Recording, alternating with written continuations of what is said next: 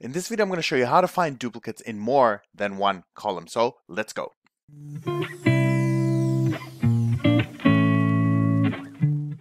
Before we get into this video, if this is your first time here at Jellyman Education, be sure to subscribe and hit that notification bell because I release new videos every Tuesday, Wednesday, and Thursday. So let's begin. And we're going to start where we always start, which is the data. And data. And if you want to follow along, there is a link in the description below, and you can download it from my Google Drive. And let me just explain what we have here. This is a relatively large data set, probably for most people. It's about 10,000 rows of data. But really what we're looking at is, you see all these yeses, okay? We're going to filter for just these rows first before we do the whole data set. And the idea is, how do I find duplicates in a single column? All right, that's one thing we're going to do. And then the other thing is, how do I find a duplicate in more than two columns, right? So what does that mean? So for example, let's say I pick, let's say I'm just going to pick someone. I'm actually just going to modify the data quickly so you can kind of see what I mean. Let's look at Tracy Bloomstein, right? So here, if I just look at these two columns, forget the rest. All right, we're just going to hide this, hide, right? That's what we're looking at. Now that is a two-column duplicate, right? This whole group.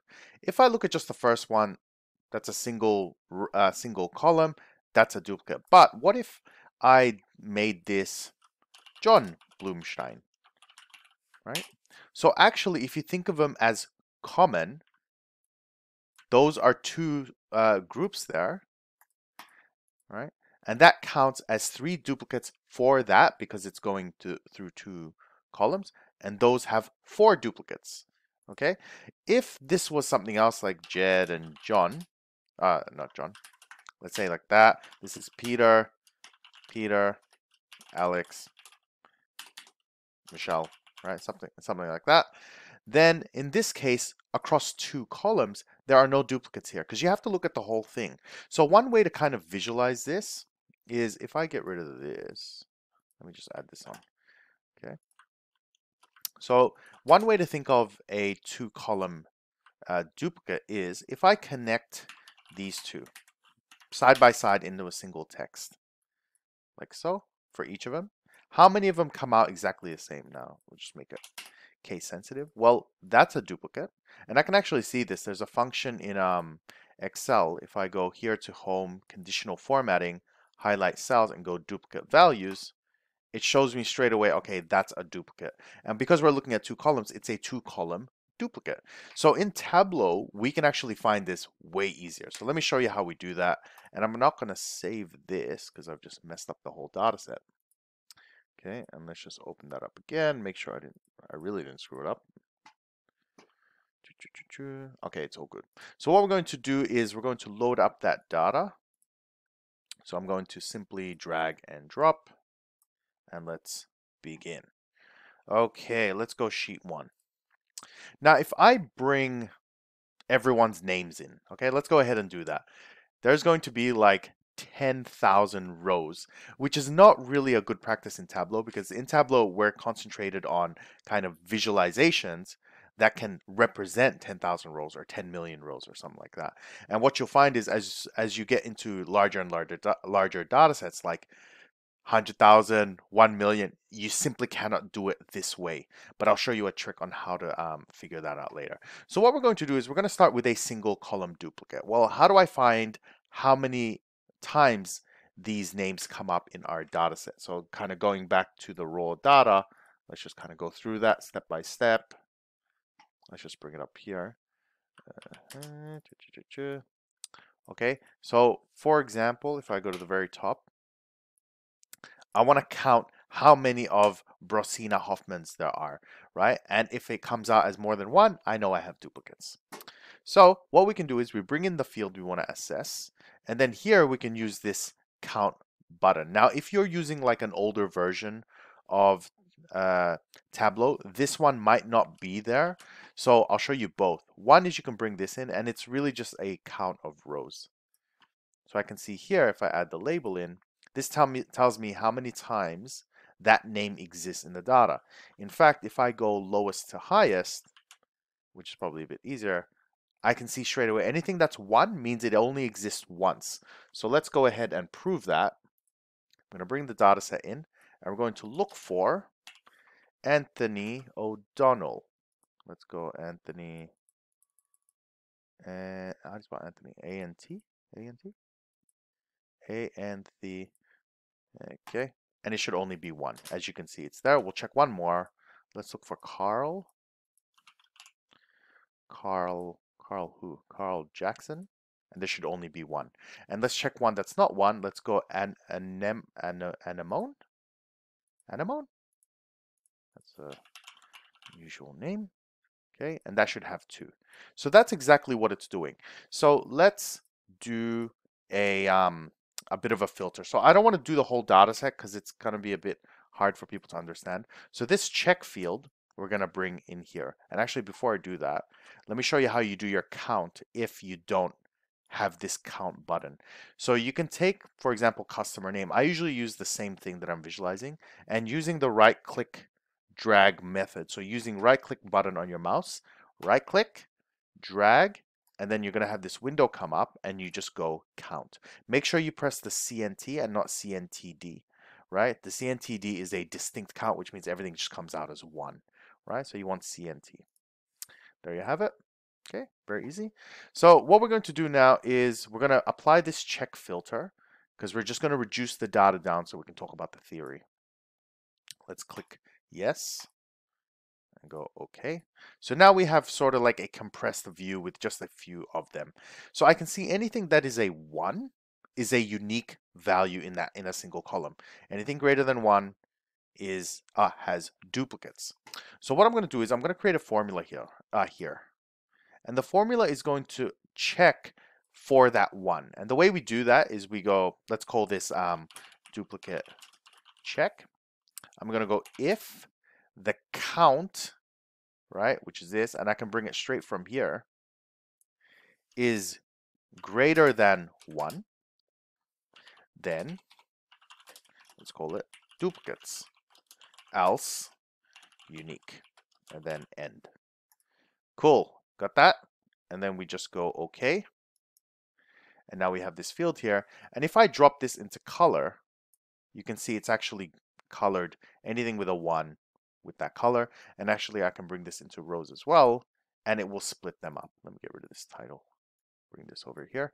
All right, so you can see it's like that. So let me actually, I'm gonna also drag this unique to the top up here, just so I can see the uniques at the top. Cool. Now what I want to do is, how many of these are unique across 2 columns? Well, it's actually very easy to go that next step. All you have to do is bring in that next column. So let's say I'm going to use subcategory. What I'm going to do first is I'm going to drop this into color. And the reason I'm going to do that is I'm going to show you something.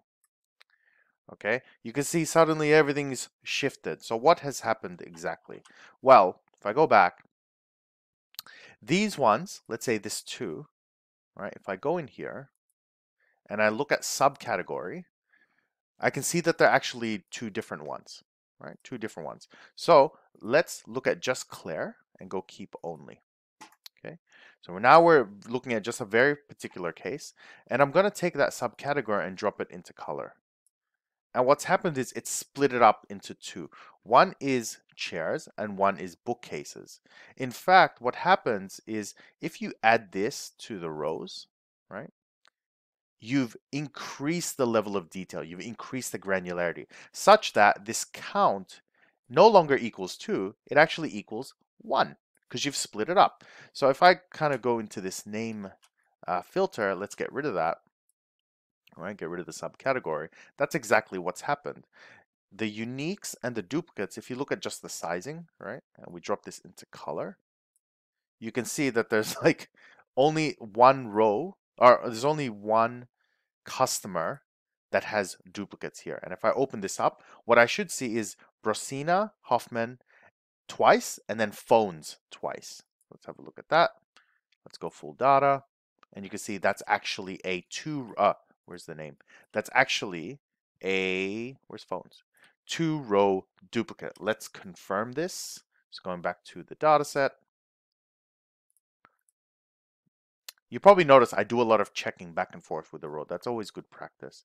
What am I looking for? So we filter for yes, and we're looking for Brosina.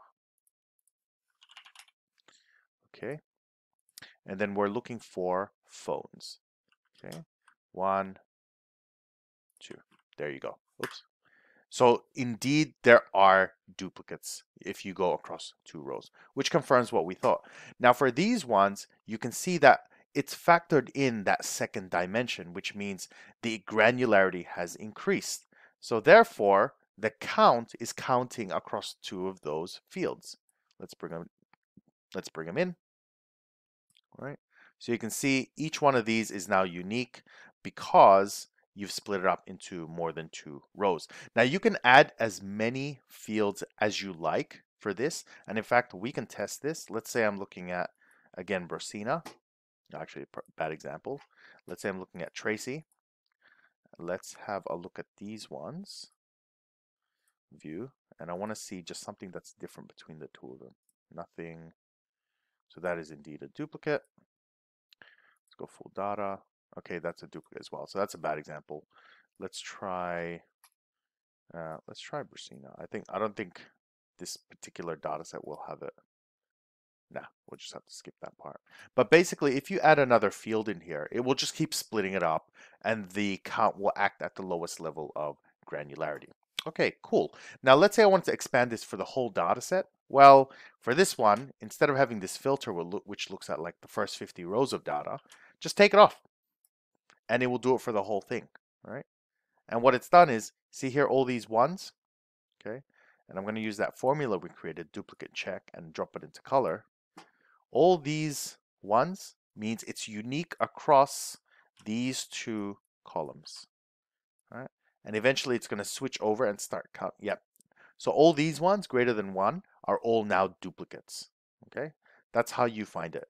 Now, I'm going to cover one other thing, which is what happens if your data is so massive and you're trying to look for a few duplicates. So let's say I've had cases where I've had, 50 million rows of data and I'm trying to look for 1 or 2 duplicates, right? It's very tricky to do. So I'm going to teach you a little trick. So let's go in here. What I do as the first step before I actually visualize anything, I actually apply the filter first. Okay? So what we do is using this count filter, I can drop not count filter, this count field. I'm going to drop it in filter. Now, kind of thinking ahead, well, what defines a duplicate? Anything where the count is greater than 1. So we can go here and go at least 2, right? So 2 or greater, basically, is how you read that, and go OK. Now, nothing's going to happen, but from the looks of it, but what happens is as you visualize, it will already be pre-filtered. So it won't actually show all 50 million rows. It will only show you the duplicates. So let me show you how it works. Let me bring customer name in. Okay, so we have, actually, no, let me bring the check in first so we can minimize the data. And let's bring in those names. Customer name. Okay, here we go. And let me bring in the count. Okay, so we brought in the count and let's add in the color. And what should, oops, hang on, that's not right. So let's bring in this duplicate check function that we used before.